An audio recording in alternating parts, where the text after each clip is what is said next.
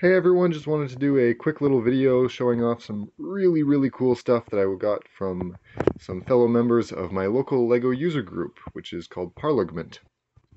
So ParLUGment, it's a play on the Parliament buildings here in Ottawa, Canada.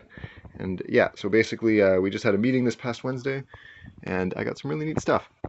So pretty much all of this was minifigures. I put a call out because I'm working on some big projects for Brickworld Chicago, and this guy needs to go in here.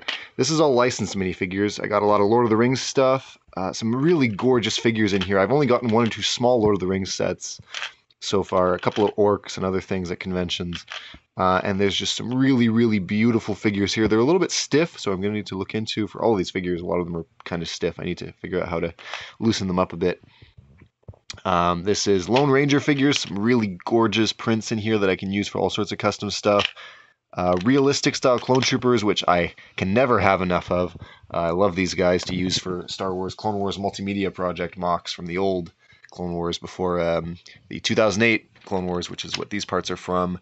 These are older Imperial pieces. And then I got a couple of newer style Imperial parts. Some of them have already gotten used up for other figures that I'll show in a minute. Yeah, Lone Ranger, these are micro figures and a Simpsons minifigure that I just recognized from the I'm in Danger meme. And then Harry Potter figures. I didn't have a Dobby before, didn't have a Madame Hooch, so really nice. Old Republic figures, which I'm not a huge Old Republic fan. Of course, I've seen the cinematics, and those are gorgeous. I've been a little bit more interested in KOTOR recently, Knights of the Old Republic, which is a totally different game. But yeah, I got a bunch of Rebels, lots of Ewoks, which is great, and Ben Kenobi, how appropriate, and a Tatooine Luke, given what what's airing on Disney Plus right now. And then here, this is all original stuff. So some Adventurers torsos down here, which I love. Some World City and Early City, which is really nice. Atlantis figures, which are gorgeous. Some other early minifig parts in here. Pharaoh's Quest, Exo Force, Ninjago.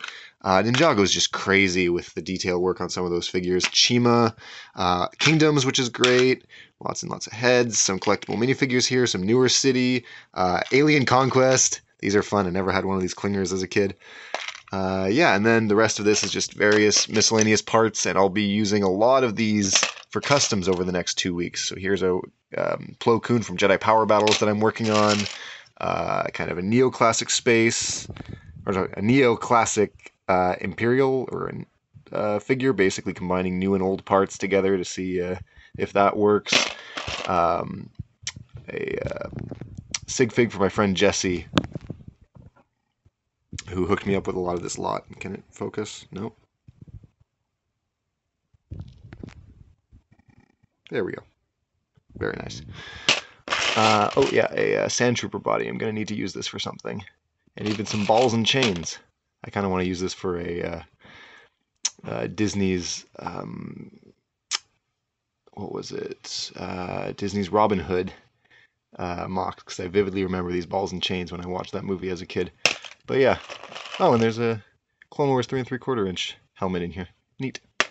So yeah, that's pretty much just this for. That's it for now with all of these. I also got a Nexo Knights Axel big fig. I don't know where he wound up. He's somewhere in my various boxes of minifigs. But that's all for now. I'll see you in another video on my way to Brickworld.